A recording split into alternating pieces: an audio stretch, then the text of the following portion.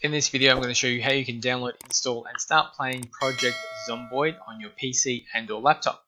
Now, to get access to this game, you will need Steam, so I'm going to quickly show you how you can download that first. Now, if you haven't done so already, you will need to install Steam. So you will need to go to store.steampower.com. The link for this will be in the description below, so you can simply click on that to get to this page. Once this page loads, you'll just go to install Steam at the top middle of the screen. Once this page loads here, you'll click Install Steam. Then the exe file will load up in the bottom left hand corner. Click on that. And then once you have this window up here, click Yes. And then that will take you through to the steps to install Steam on your system. So once you've installed Steam, you'll have access to this platform here. In the top left hand corner, press the store icon.